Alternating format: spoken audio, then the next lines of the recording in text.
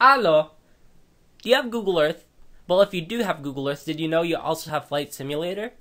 You might be saying, Vince, I have Flight Simulator? Yes, you do. It's built right in to Google Earth. And how do I enable it, you might be asking? Well, while holding down Control, Alt, and A on Google Earth, this window will pop up, the Flight Simulator.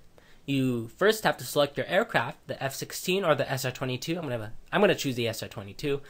And then you can select your start position. You can select an airport, or you could just select the current view you are currently looking at on Google Earth. Also, if you have a joystick, that can work too for your Flight Simulator for Google Earth, but I don't have a joystick, so I'm just going to be using my mouse. And when you're done with the settings, just click on Start Flight. Okay, wow, this is Google Earth. Whee! So you could just play around, so you could pretend you're actually flying an aircraft. It would totally suck if you were riding my aircraft. And so it's just Flight Simulator, see? Woo wee! Wee! So yeah, that's how to access Flight Simulator mode on Google Earth.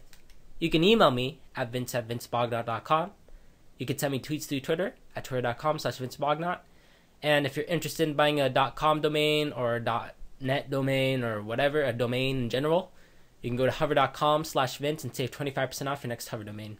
So, this has been my quick tip on Flight Simulator on Google Earth, the hidden feature. Bye-bye.